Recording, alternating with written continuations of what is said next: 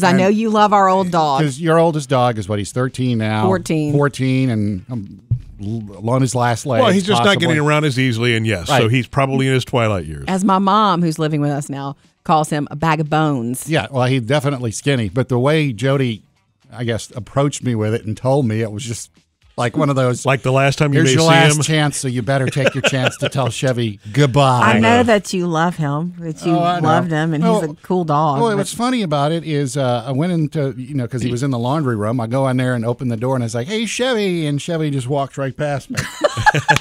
Now, who's the larger one? That's Junior. Junior. Yeah, Junior was just like, all right, Junior, I'll talk to you then. But Chevy just walked on by.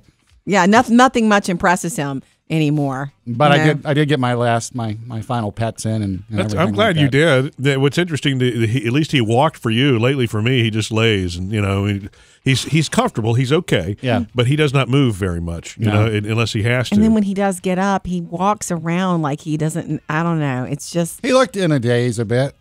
yeah. I was like, Chevy, it's me, Sam. Come I on. looked at you over the summer. I'm the funny one. Yeah. Is that what you tried to say to him? And Junior's like, Anyway. yeah, Sam. Okay.